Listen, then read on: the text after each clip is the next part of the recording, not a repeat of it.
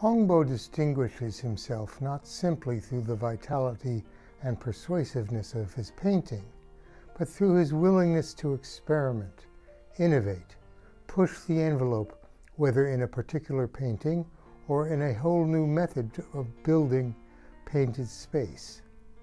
His recent work introduces pronounced texture into the painted surfaces, almost as if he is physically constructing the mountains and the valleys, the trees and the leaves, the rivers and the clouds.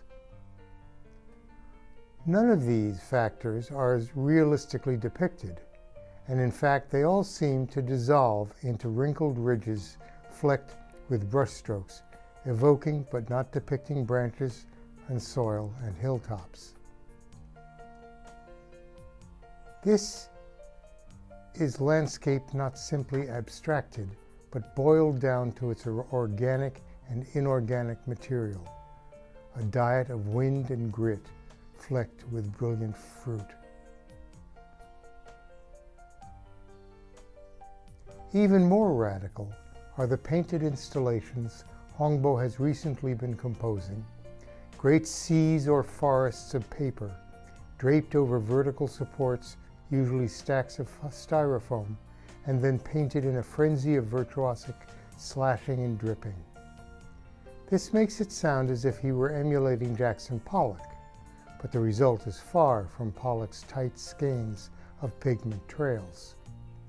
Rather, HongBo draws as much as paints with the brush, lying in a mark at a certain fold in the paper, so as to balance another mark nearby, and thus compiling extensive networks of sometimes clotting, sometimes rambling pathways of color, ways for our eyes to enter the physical space of the installation and the conjured space of the painting.